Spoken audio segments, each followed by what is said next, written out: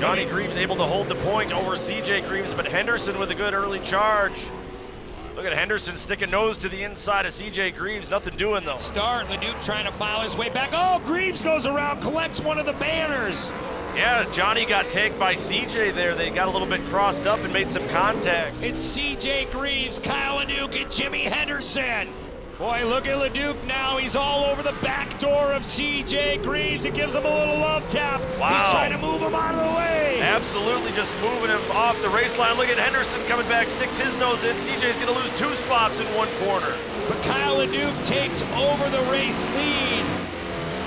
But remember... And Leduc just blew a right rear tire, Brent. Landed in that deep hole coming out of the corner in front of us. We were talking about Blew the tire right off the bead, so big trouble for the 99 of Leduc. He'll stay out front for now, but that right rear tire is shredded already. Now CJ Greaves takes over the race lead here in Pro 4. Yeah, Henderson is trying to get around Kyle Leduc. He should go here. There goes the tire. Kyle Leduc is on the wheel. He is on the rim of that 99. He needs to go down pit lane. Watch, he's gonna go to the right. He's gonna try to go in.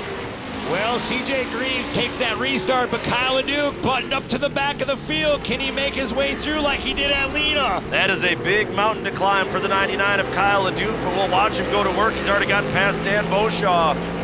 Look out front, we got a new race leader again, the wild man, Adrian Cheney, now out front in Pro 4. The blazing orange wild man, number 11, Adrian Cheney, trying to hold off a very, very tough 44 of Jimmy Henderson. Watch Henderson.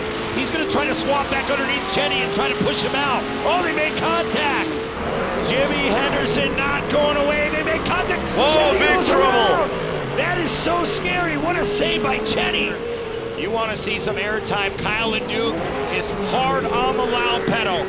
He knows he needs to go now with 2 laps to go.